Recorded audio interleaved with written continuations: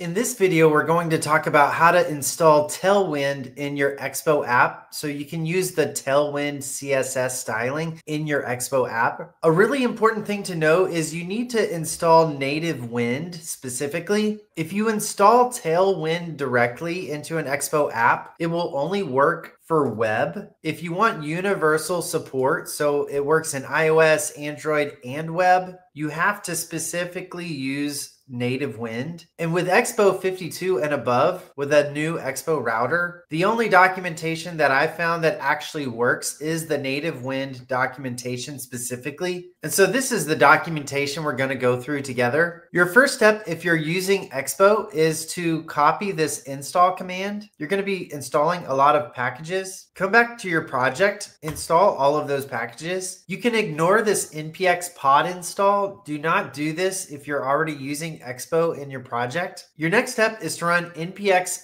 TailwindCSS init. This is so that your app will create a tailwind.config.js file. And as you can see, it creates a tailwind.config.js file. Open up that file, come back to the documentation. This next part is really important. You have to set it up this way. Some other documentation I read did not specifically do it this way, and I didn't know why my app wasn't working. You have to make sure the contents is going to the new app directory, and you need presets inside of an array, and it specifically needs to say require NativeWind/presets. So I'm going to copy this, come back here and paste that right there. Again, make sure you do it this way. I tried following other documentation. I think what it told me to do was to do it like this, and it just didn't work, and my app wouldn't even open. So make sure you do it like this in your tailwind.config.js file. Next, you need to create a global.css file. Come to the root of your project, create the file here. And again, that needs to be in the root of your project. So don't put it inside of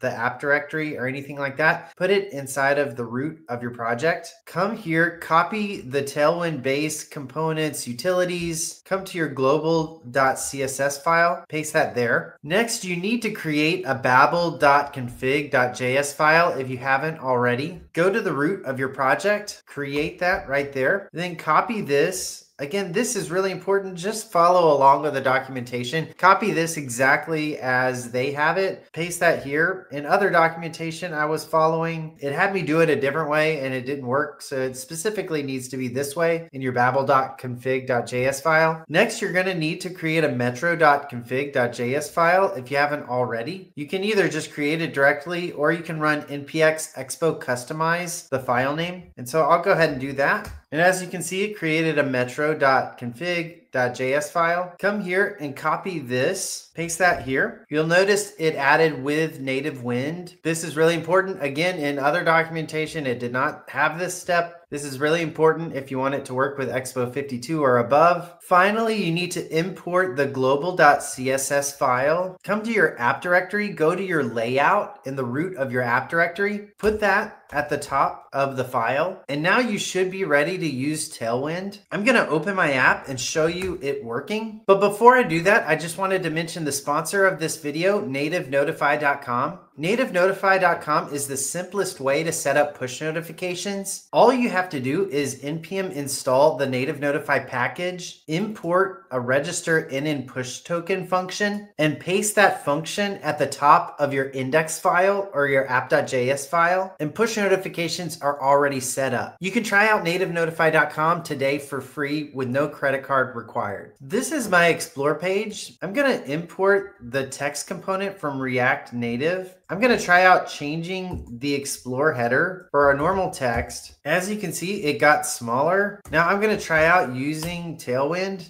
So the way you can use it is by putting a class name. I'm going to say text LG to see if it makes it large. And it did. I'm going to say text 3XL. All right. And as you can see, as I'm typing, after you install NativeWind, it will populate all the Tailwind CSS for you as you're typing. So I'm going to say font bold. And as you can see, it made it bold. And you should be able to even put something like an array, and you could declare how big the text is in the array. And so from that point on, Tailwind works in iOS, Android, and web. Let us know your thoughts in the comments below. Don't forget to like, subscribe, and hit the bell icon if you'd like to see more content like this. Thanks for watching, and I'll see you next time.